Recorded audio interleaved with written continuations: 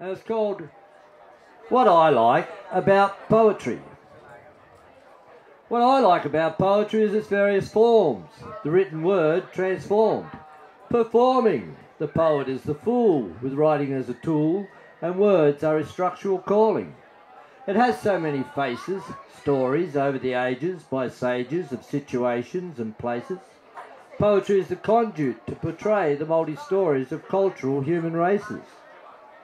What I like about poetry is it can be satirical, factual, serious or funny. The poet is the muse who has his thoughts reassembled, compiled and without money. Rhyme, rhythm, spoken or sung. Now we have poetry with music, called rap. Poetry is the passion from within that deals with all of life's crap.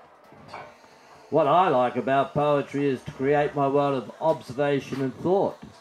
Fantasy in the real world of make-believe at a particular time now caught.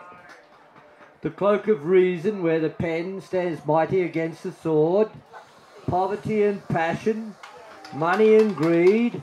Where's the common sense in the accord? Now on this earth, what is a human worth as we rape the land? Take stock. Will he take a turn to turn back the clock?